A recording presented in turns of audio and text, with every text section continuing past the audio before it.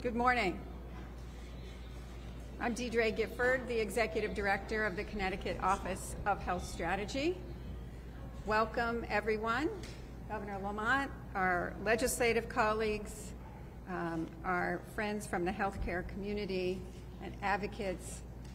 We are very, very happy to be here today to watch Governor Lamont sign House Bill 6669, a bill that will move Connecticut forward towards a more affordable healthcare system.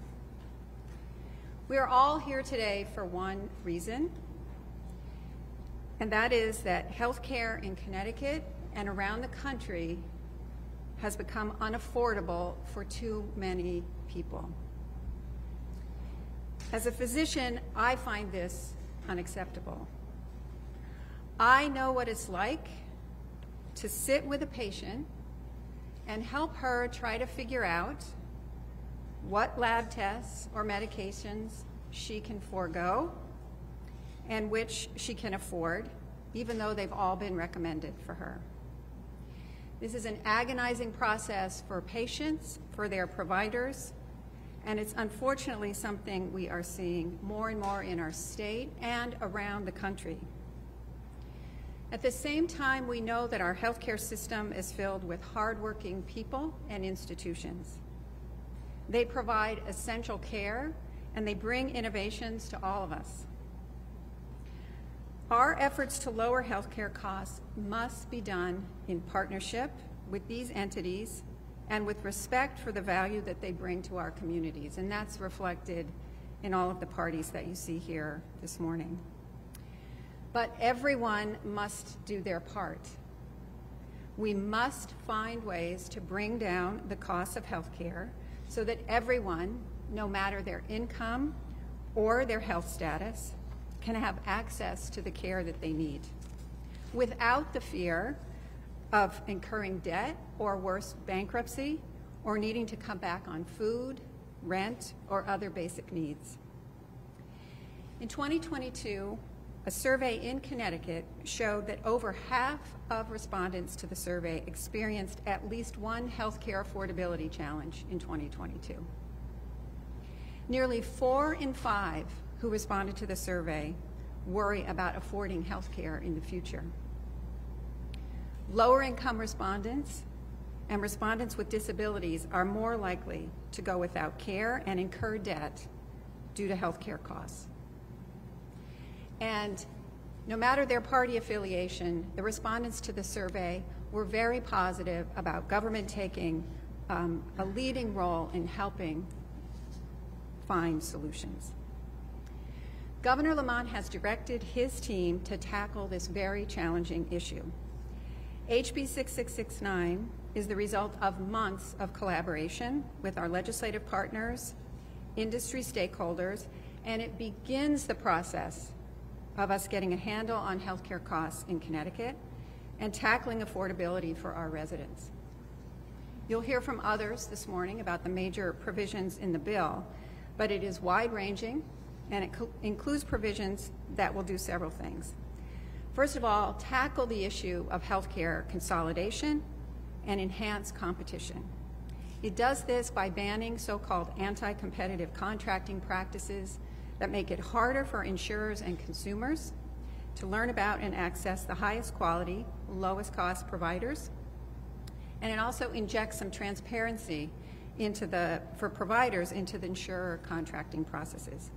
This is a very, very significant step that will make it easier for insurers and providers to control costs and maximize quality.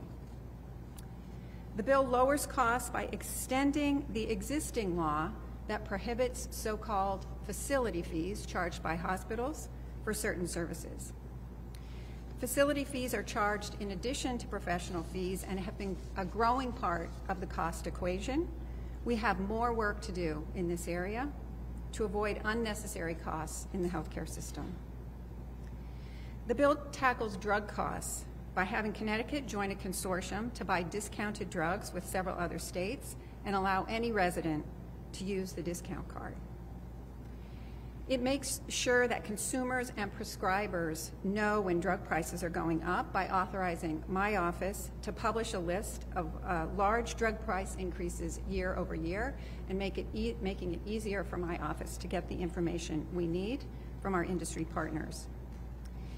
It requires drug marketers to sign up and register with the state and make sure they are providing clear, accurate, and transparent information about the drugs that they are marketing. It also increases transparency by studying the practices of pharmacy benefit managers, which are middlemen between drug producers and insurers. And it studies the Medicare Advantage program to see how their business models are impacting cost, quality, and the experiences of patients and providers in the system. So for all those reasons, HB 6669 is a great start, but we have more work to do. And that work is already beginning by many of the people you see up here. Connecticut's healthcare costs are among the highest in the country, and those costs are rising faster than personal income. In March, my office released the state's first ever healthcare cost growth benchmark report, which underscored the need for legislative reforms to address affordability. The benchmark initiative was created by Governor Lamont in 2020 and passed into law last year to hold the healthcare system accountable for providing affordable care to our residents. The benchmark target was set working with healthcare representatives and consumer advocates and represents how much healthcare spending can reasonably increase year over year to remain affordable for the residents of Connecticut. Our March report showed that healthcare spending in the state increased between 2020 and 2021 by 6% overall, surpassing our benchmark of 3.4%. Commercial health insurance spending was the biggest contributor, increasing at nearly 19% year over year. While the 2021 cost growth was impacted by the pandemic, the increase in Connecticut's commercial spending exceeded that of other states that have benchmarks, including Massachusetts and Rhode Island, that saw commercial increases of 16% and 10% respectively. So Connecticut was the highest commercial growth rate of any state that currently has a cost growth benchmark. Our analysis of Connecticut data shows that prescription drug prices and hospital costs are key drivers of healthcare cost and growth. We know that increases have outpaced the cost of basic needs like groceries, milk, and gasoline. Tomorrow, I'm delighted to announce that OHS will hold its first ever cost growth benchmark hearing as required by our statute. OHS has identified entities that are a significant part of the healthcare cost equation and has invited them to engage in a conversation with OHS and with national experts at the hearing on how we can control costs in the future. We will hear from hospitals, insurers, and at least one drug manufacturer, Bristol Myers Squibb. We're looking forward to a productive set of conversations that we hope and are confident will result in further ideas and direction and collaboration that we can collectively take to lower healthcare costs. Unfortunately, AbbVie, the maker of the very expensive drug called Humira, which retails for close to $7,000 per month, has declined to participate in tomorrow's hearing, despite being required by Connecticut statute to do so. We look forward to hearing from AbbVie as to how they intend to control drug costs in the future in our state, and we thank Bristol Myers Squibb for collaborating with us on the hearing tomorrow. Healthcare cost reform is a complex, very complex issue, and legislative action like this bill are critical in charting a course towards a more affordable health care for Connecticut. In healthcare, one person's high costs is another's revenue. So the conversations are difficult and there are entrenched interests on many sides. But if we keep affordability, access, and quality of care at the center of the conversation, we can and will make progress toward a more affordable system. And with that, I would like to introduce our terrific Commissioner of the Department of Public Health, Manisha Jitani.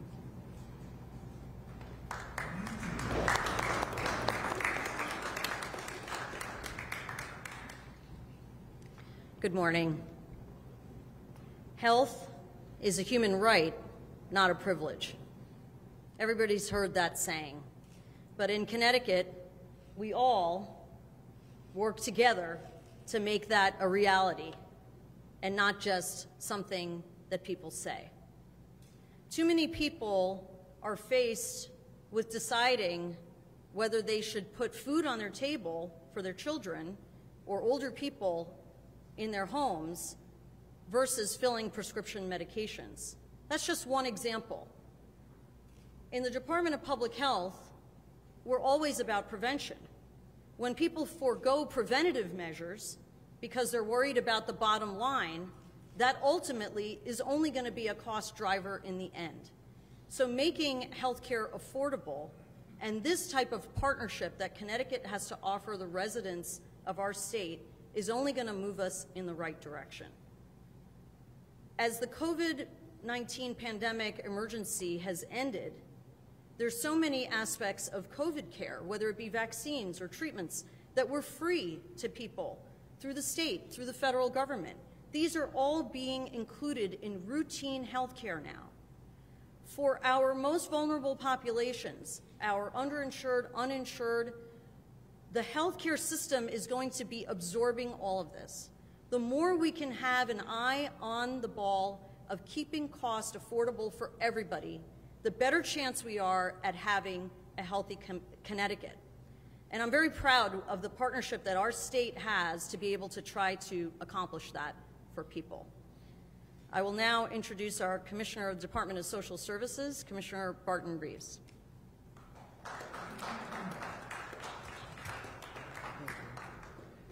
Good morning. I want to thank the Governor for his leadership in advocating for the state's residents through this legislation.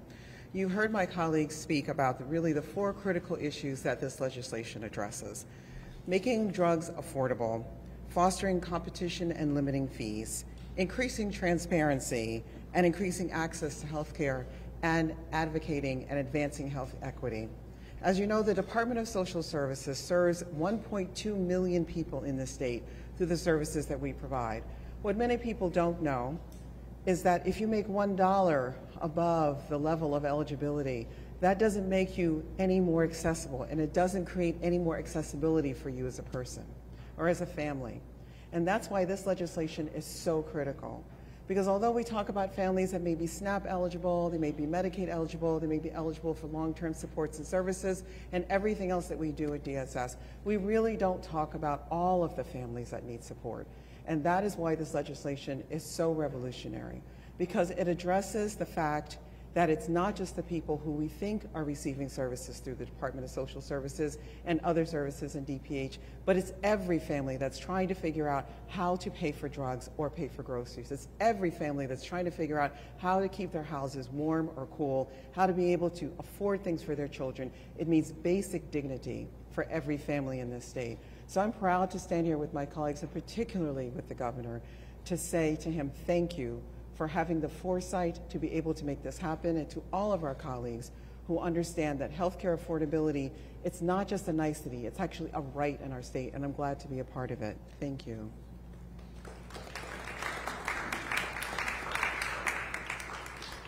Thank you, Commissioners.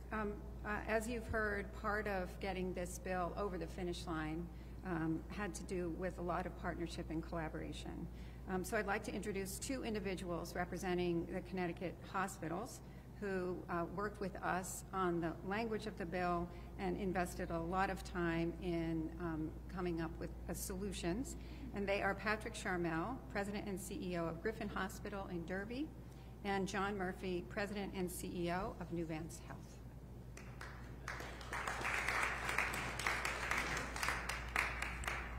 Thank you, Dr. Gifford. My name is John Murphy, the CEO of New Vance Health.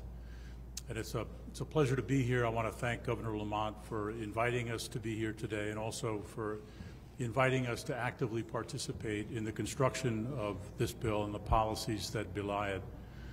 I will assure you that everybody up here, including all of the hospitals in the state of Connecticut and the leadership of those hospitals, shares a commitment to what you've heard Dr. Gifford say, and that is we are very committed to providing high-quality health care, but making sure that that care is affordable, accessible, equitable, and patient-centered. And this bill reflects the input of many stakeholders, including those that provide health care, but we were all committed to continuously improving the quality of care while simultaneously making sure that the cost of that care comes down and that the access to that care grows day by day. What you may not know is that during the pandemic, we worked very closely and regularly. As a matter of fact, the last time I was in this room was just after the pandemic broke. We had admitted, I think, our first few patients, and we had a press conference in this very room with Governor Lamont at the head of the table, really asking us, were we prepared? And ever since that day, really for the next year or two, every week we met a series of healthcare leaders, the governor and his team, and Dr. Gifford and Dr. Juthani worked almost every week. I think in a gesture of generosity, the governor did give us off Christmas Eve, I think, in 2020.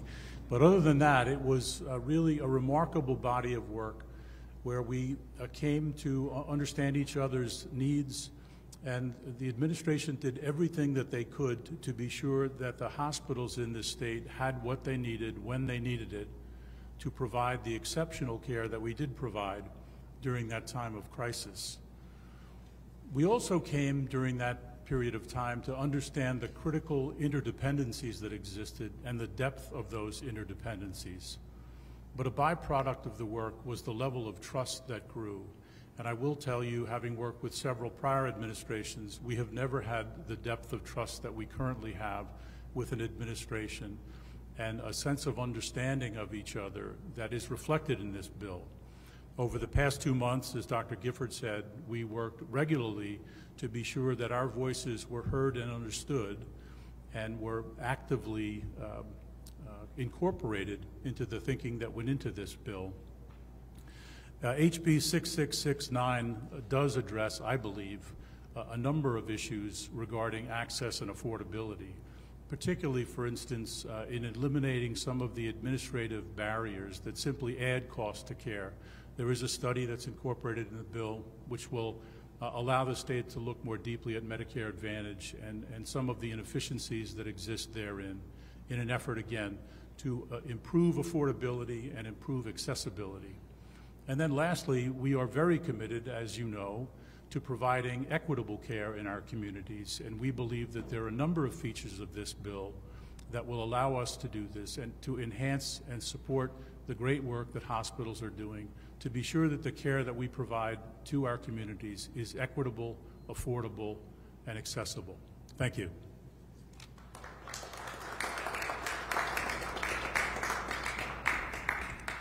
Hi, I'm Pat Charmel, and I'm President and CEO of Griffin Health. When the governor proposed his bold, multi-pronged legislation designed to reduce healthcare costs and increase affordability, he called on all of the parties that probably contributed to the current problems that we have in the healthcare system and asked them to come to the table to be part of the solution.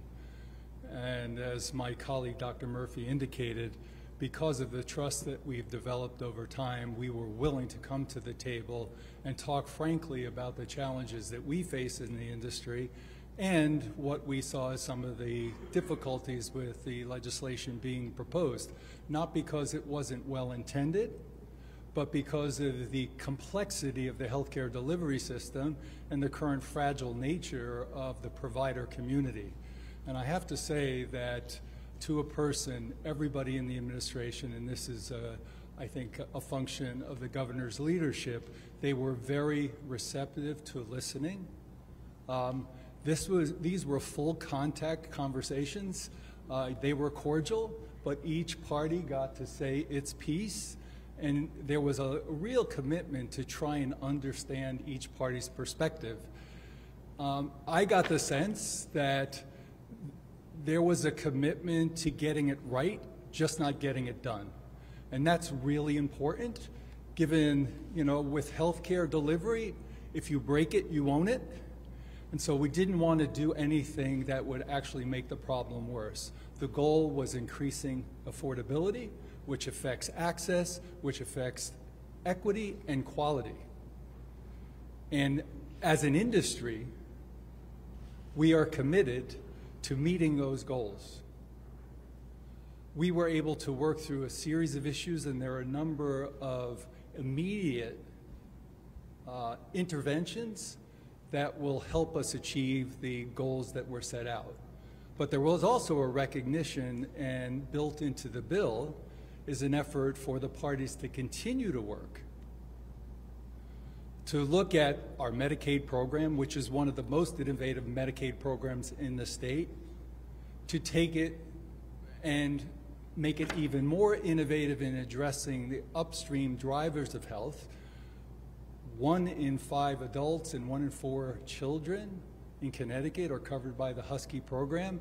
It not only has an impact on those individuals that benefit directly, but it impacts the broader healthcare delivery system, and we want to understand that interconnectedness, the capabilities that we develop as an industry to address the most vulnerable population can actually benefit all of Connecticut's citizens. So we look forward to not only continuing the dialogue, but to working together to achieve these important objectives. So I want to thank everybody that participated, but especially the governor, because he actually set the tone at the top. And this started with the governor as a candidate. He understood that this is a very complex system. He understood how important hospitals and healthcare providers are to the health and well-being of Connecticut citizens, but also to the economic viability of the state. So I appreciate his partnership, and we look forward to continuing to work together to improve healthcare and the health of Connecticut citizens. So thank you.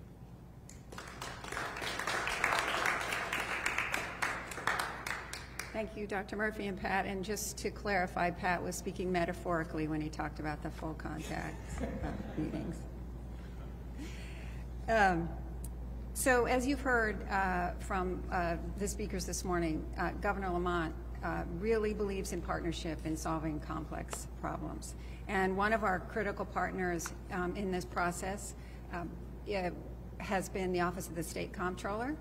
And it's really critical that we have alignment across the Office of Health Strategy, the Medicaid program, the State Employee Health Program, and in all these initiatives, Comptroller Scanlon has taken a leading role on looking at drug prices, and we're delighted to be working with him as part of this initiative.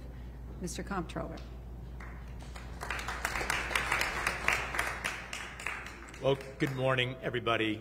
I was probably 10 or 11 years old when I first realized there was something wrong with our healthcare system, and I was raised by a small business owner who was a single mom, and we would go to the Guilford CVS, and my mom, who never had health insurance, would be begging that pharmacist to see if there was an alternative because she just couldn't afford the drug that he was prescribing to her, that doctor that she paid cash to go to was prescribing for her. And so there's some great irony now that as the state comptroller, I have a front seat role at working with that very company to oversee the drug contract for the state of Connecticut, which is one of the largest contracts that that company holds in the United States of America. And through that partnership, we are doing some really innovative things to lower the cost of drugs for the state employees and their family members and the retirees here in Connecticut. But thanks to the leadership of the governor and under this piece of legislation, we're going to go a step further. We're going to take the benefits that we have and the leverage that we have by working with a company like CVS and make sure that everybody in the state of Connecticut can get a card that's a drug discount card that they can use at their local pharmacy counter starting this fall to lower the cost of their drugs dramatically. And that will be a significant savings to the men and women of Connecticut who right now are seeing their drug costs go up and up and up. This card that we will roll out the details of in the coming weeks, like I said, will be available this fall, and it's projected to save the average Connecticut resident 80% on the cost of their generic drugs and 20% on the cost of their brand name drugs. That is real, serious relief for people who are fed up by the cost of their drugs. And that is just one of the many pieces of this piece of legislation that's going to have an immediate impact on many, many people like my mom that are living in the state of Connecticut that need help with the affordability of health care. And just to close, I'll just say this. If you're hearing a common denominator in all the remarks so far, it's the governor. And it's that the governor was willing to sit down and try to understand this issue. And I mean this with all due respect in a positive way. He's curious about health care. And when I say curious, it's every time I talk to him, literally every time I talk to him, he asks me something else about ways that he's thinking about lowering the cost of health care for Connecticut residents and trying to sit down and build meaningful coalitions and partnerships, whether it's with bipartisan groups of legislators, whether it's with organizations like the hospital systems here in Connecticut, or whether it's another office like mine, to find ways that we can tackle this problem. I'm a recovering legislator, and I used to chair the insurance committee here in this building. And I learned a very long time ago that there's no one silver bullet solution to solving healthcare affordability and access in this state. It's a cumulative effort where we try to make progress each and every year, each and every day.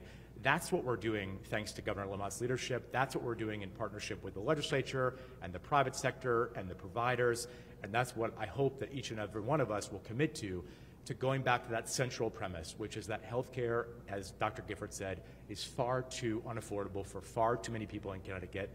And I hope that them listening tonight will know that we're doing everything we can in our power to lower your costs, because we hear you and we're working on it every single day. Thank you all very much.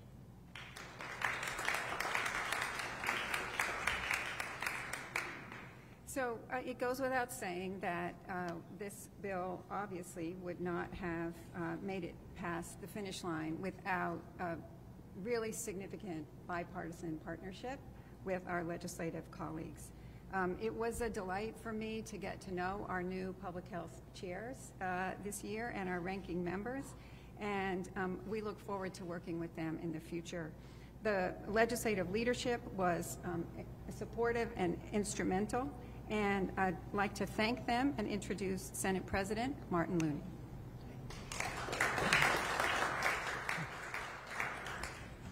Thank you very much, Commissioner. This is a great day to celebrate the significant advance we have made in accountability and transparency in healthcare and an effort toward cost controls in this bill.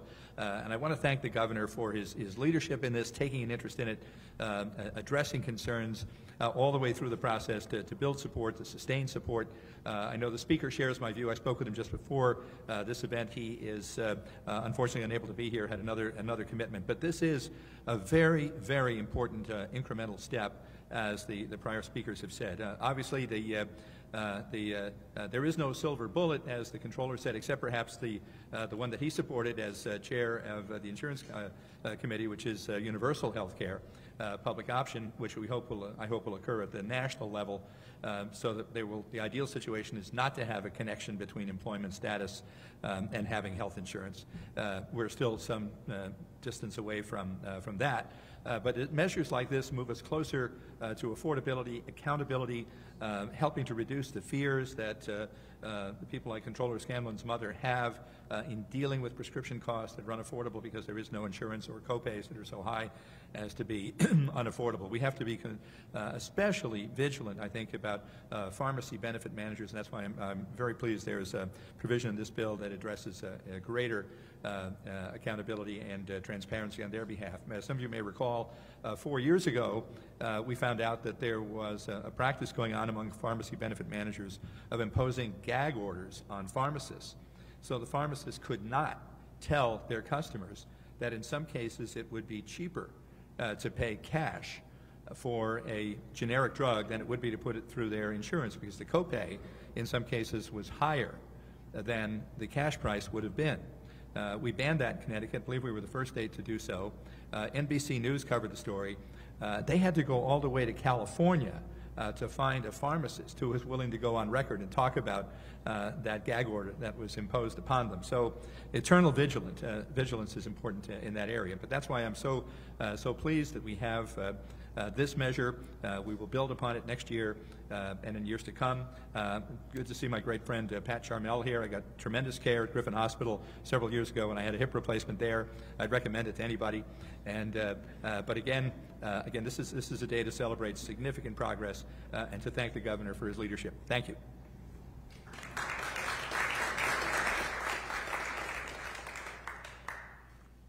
Thank you, Senator. And now I'd like to introduce legislative colleagues who will introduce one another. Senator Saad Anwar, our Public Health Co-Chair, Representative Kristen McCarthy-Vahey, Public Health Co-Chair, Representative Nicole Claridis-Ditria, Public Health Ranking Member, and Senator Tony Wong, Insurance Committee Ranking Member.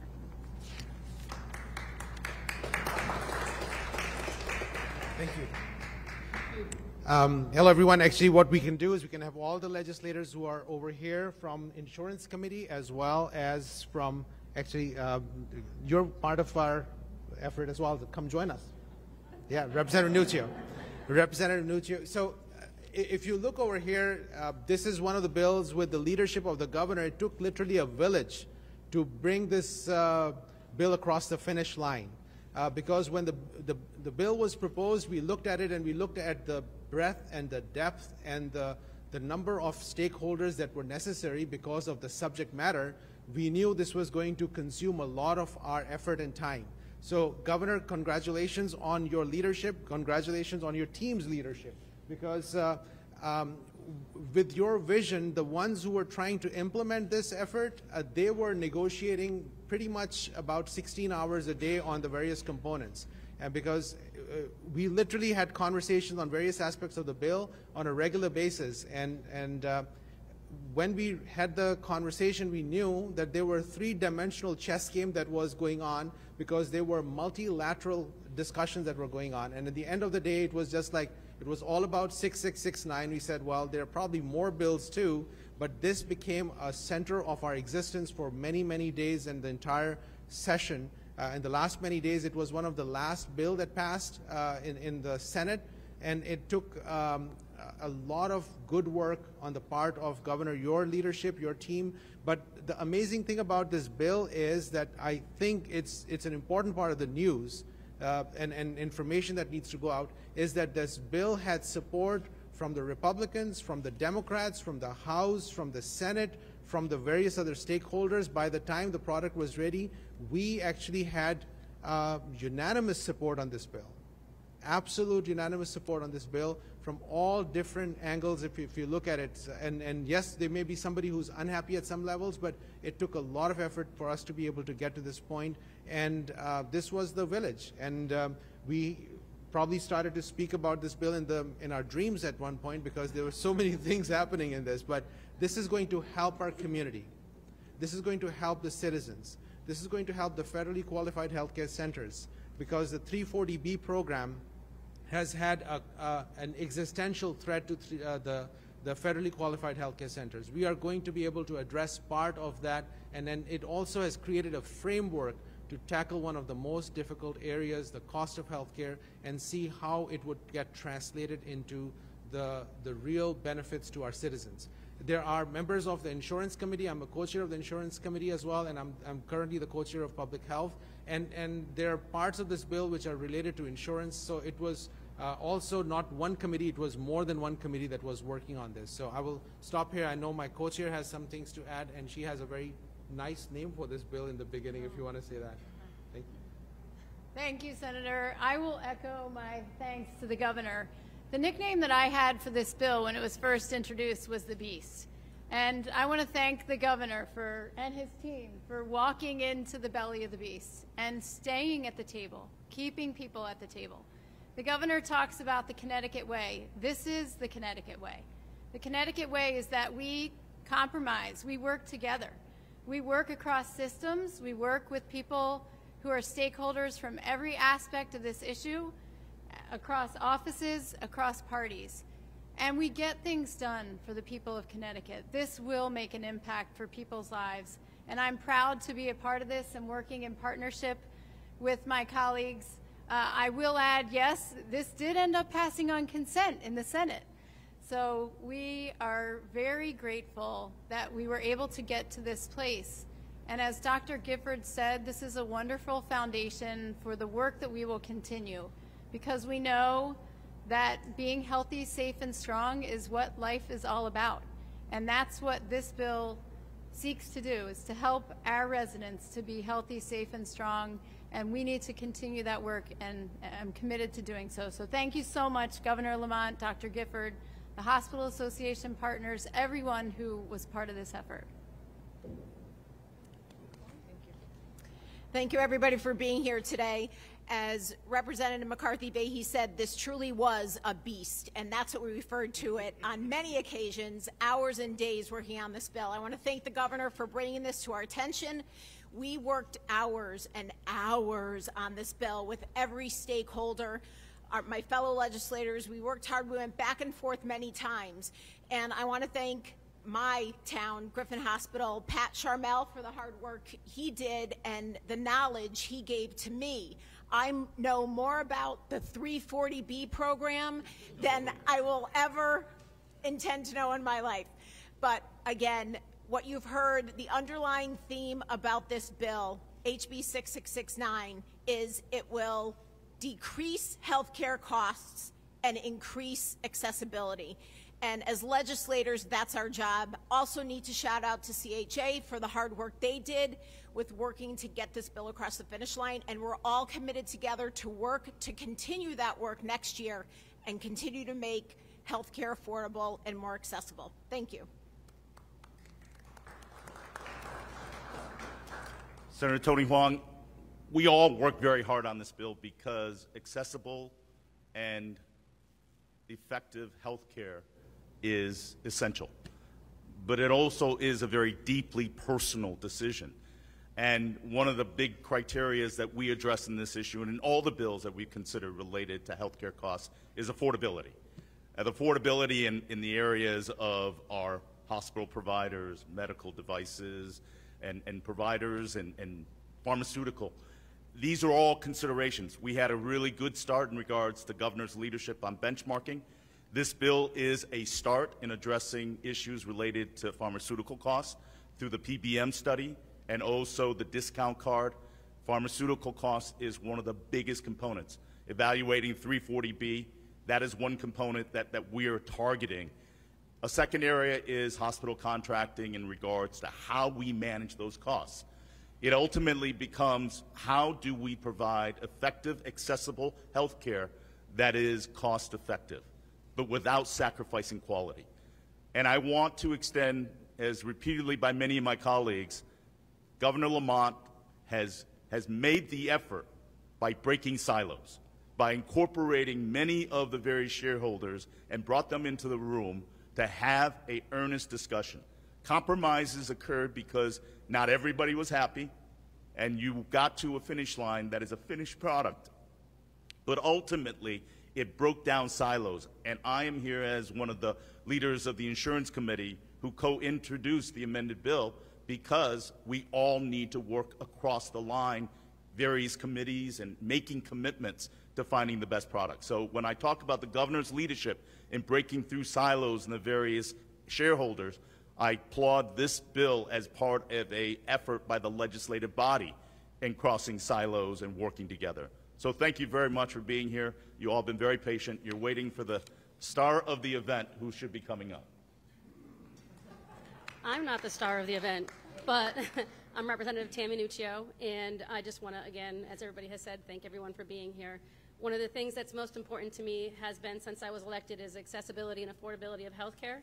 I've had that conversation with many people in the legislature and also with the governor's office. And as other people have said, the governor is always willing to listen to this and work to look at how we can do it. This bill is a really good bill. It does cross over between public health, insurance, and multiple other areas because healthcare crosses over multiple different areas. And looking at how people interact with the healthcare system is a broad brush approach. It's not something as simple as one bill. And this bill is a really good start.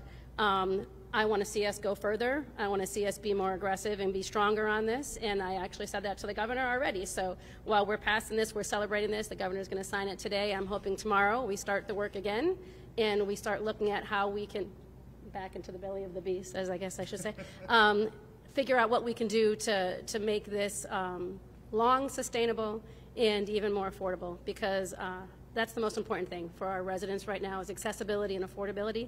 I'm happy to have been part of the team that's looked at this and voted for it and brought it forward, and I just hope that we continue to make better strides, stronger strides for the people, and I have confidence in the team of people here and in the governor's office to do exactly that. So thank you. I just wanted to recognize the ranking member in the Senate, Senator Summers, and her work. She could not be here because of a scheduling conflict, but Senator Summers has put in a lot of work to make sure that we get all the stakeholders together. So thank you. Thank you very much. Without further ado, I'd like to introduce the person you've heard a lot about. I will offer my personal thanks to the governor for his encouragement. When the beast was threatening to swallow us all, the governor was, as usual, very supportive and supportive of his team. So, Governor Lamont. Well, thanks, Deirdre. This is the team that got it done. Just a couple of things. Connecticut has the best health care in the world, but it only works if you can afford it, and that's why we're here. I was struck by Sean's story about his mom at CVS, and you know, you go into CVS and you go down a shelf, and you know the Tylenol is going to cost you $7. It's easy. Then you go up to the pharmacist, and I have no idea what that's going to cost. It's $17, $170. Deirdre said $7,000 a month, depending on what it might be. And we're trying to do something to give you a little more optionality, make sure it's more transparent, make sure you get the very best value for your dollar. And that's what the drug discount card is all about. That's really meaningful to me. Sean, Deirdre working with a variety of other states, so we get some purchasing power there. So when you go up to that pharmacist, you're going to get the very best value. Maybe it's a generic drug that can save you up to 80%. That's how you get a little more choice, and that's how you can bring down costs and get the very best value. I also like that, you know, all that anti-steering stuff is just a way of, I think, ripping off the consumer. And what we did in this bill was say, look, you have the right to know. You have the right to know where you can get the very best value when it comes to, say, your knee or your hip. And I think you heard it right here. Pat Charmel, go there for your hip. John Murphy, go there for your knee. There are sometimes real differences, and I think you have a right to know. And that's what this bill is going to show you, where you can get significant savings, better value. Value means quality, not just cost. And that's what we're trying to make available to each and every one of you. And as Tammy said, we're just getting started. And I'd like to say, open door, bigger table. It is about compromise in getting things done. That's what you got to do in this building to get things done. And Marty, you and the legislative team know how to make that possible.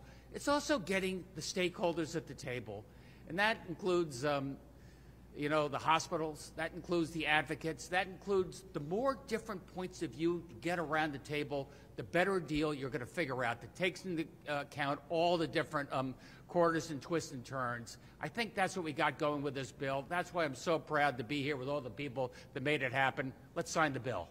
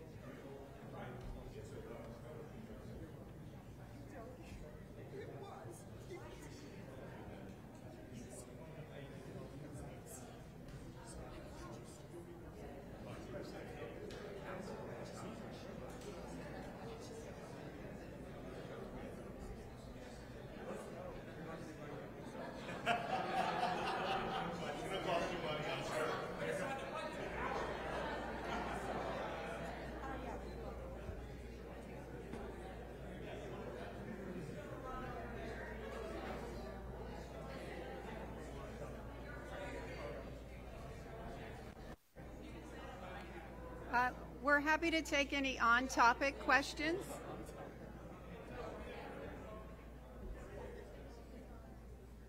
Oh, sorry. So, pardon my skepticism for a bill that passed the House 147 to 3 and the Senate 35 to 1. Sean got into what people are actually going to save money on. Can you give us a ballpark figure on average people in Connecticut, how much they're going to be saving as a result of this bill?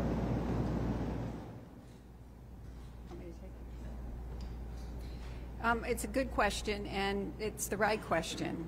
You heard all of us talking about the complexity of the healthcare system, and it's sometimes difficult to attach direct savings from an action. What we are looking at the Office of Health Strategy is an overall decline in the rate of growth of healthcare costs, and that's what we want to see. We want to see the benchmark of this year, 3.2%, being met, and a decline across the board in costs. So, you know, we're taking first steps on drug prices. We're taking first steps on additional steps on facility fees. We'll watch with interest what happens with the anti-competitive contracting terms and how that plays out. But those are such complex issues that you can't always draw a straight line to a dollar amount. What are your immediate goals for the next session? No rest for the weary. I think we're going to continue to talk about affordability, accessibility, equity, and quality. And we're going to keep those, as I said in my remarks, we're going to keep those things at the center of the conversation.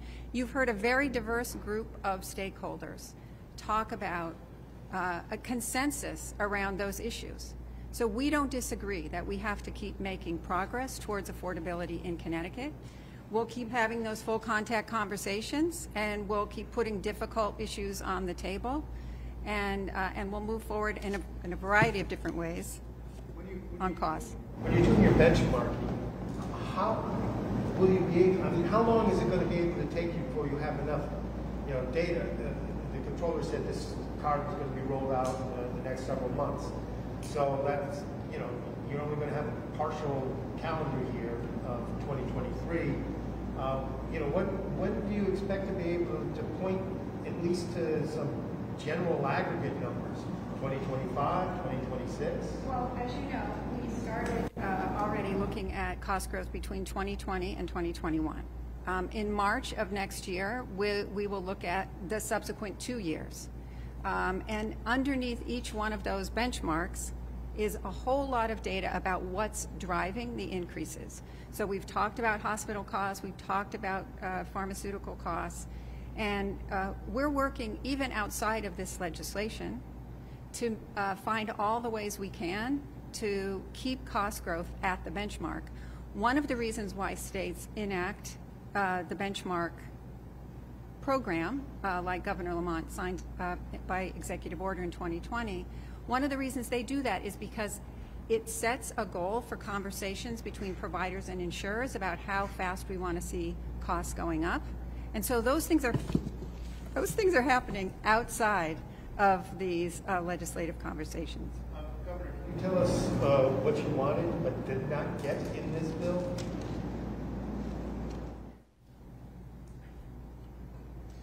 I couldn't figure out the objections to the out-of-network caps.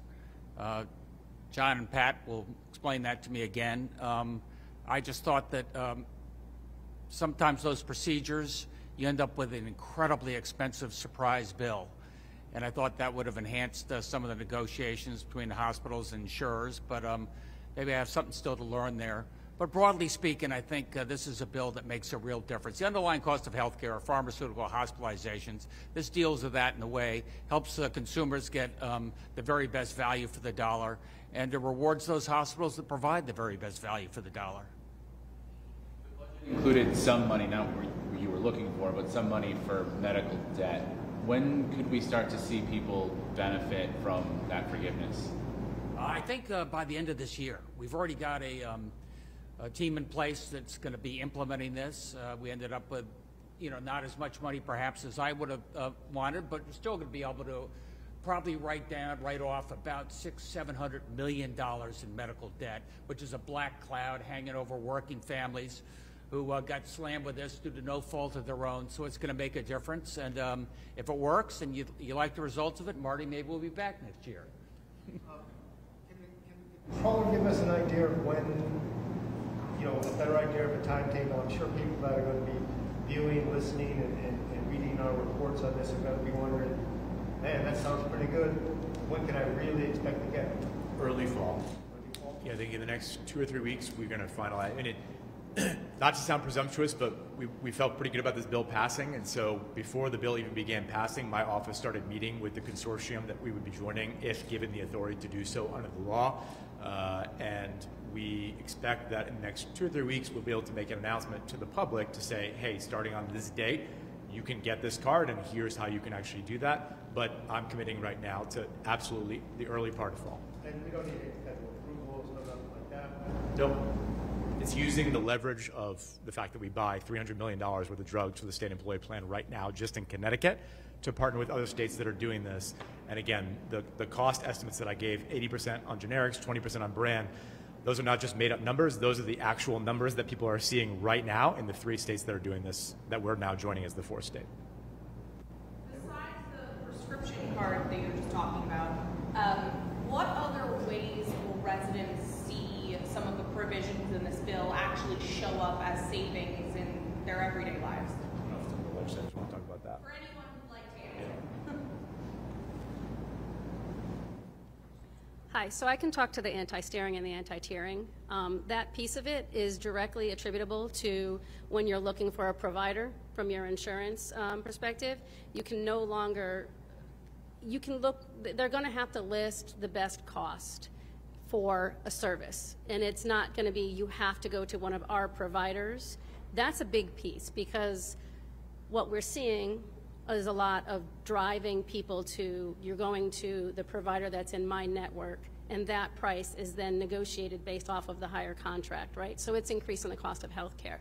When you should be able to just look up, if I want a knee replacement, or if I want a hip replacement, or I want my mammogram or my MRI, where can I go that has good quality and a lesser cost? So enabling the fact that we're not going to be able, or that we're not going to see more tiering and steering, will directly impact the price of healthcare for individuals. That you should see pretty quickly, and then a consumer is more informed and can make a better decision based off of their own monetary value. What do you see on the out-of-network issue that the governor was speaking about? Is that one of the things that you want to come back and work on, or not? I would like to. I think we need to come back on the out-of-network. I think we also need to come back on the benchmark, and we need to have a benchmark with teeth. If you don't meet the levels that are out there, then I think we should have some way to enforce that for you to have to justify why the levels are higher. And for the out-of-network, I think we definitely have to. You look at what people are charged for out-of-network care and how it's paid for from an insurance perspective.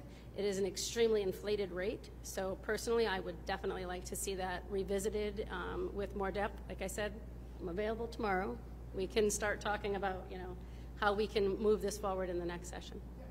So you mentioned earlier with the manufacturing era is ignoring you guys. That doesn't sound nice, and it may not be legal. I'll get to that question, but I want to just add one more area where consumers might see an immediate difference once the legislation takes effect, and that has to do with facility fees. I mentioned that we have existing prohibitions on certain facility fee charges. We were able to extend that to additional services that take place at hospitals, and the bill also gives the Office of Health Strategy additional enforcement capacity when we find that facility fees may be being charged in areas where they are not allowed, that we can actually enforce that prohibition. That struck me when you said that. With respect, right, so the Office of Health Strategy identified entities that were contributing to our benchmark findings in 2021.